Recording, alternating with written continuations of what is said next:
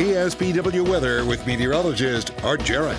All right, here we have it. Looking at live view from Monterey, we have clear to mostly cloudy skies at the coast.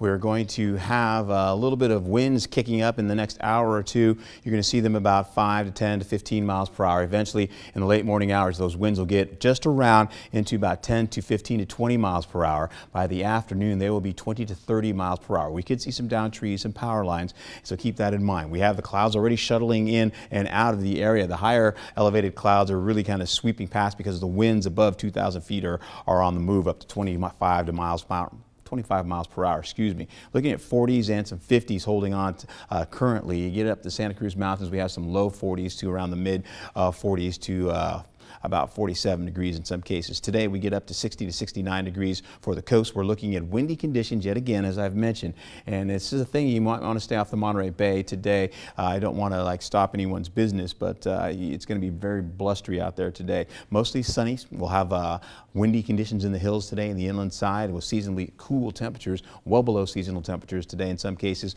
Looking at 60s all the way across the board, getting from San Francisco all the way to Fremont and down into the Silicon Valley area. Santa Clara Valley is looking at mostly the mid to upper 60s here, holding on to mostly sunny skies as those winds continue to push through that area. Then they're going to start to work down through the valley and, of course, the canyons down into Fort Honolulu as well. We'll see the winds getting up to about 20, 30 miles per hour, possibly gusting to 40. So that means we're going to see temperatures from 64 to 70 degrees as you go down through the valley today. On the beaches for the peninsula, you're going to see temperatures mostly in the low 60s holding on here.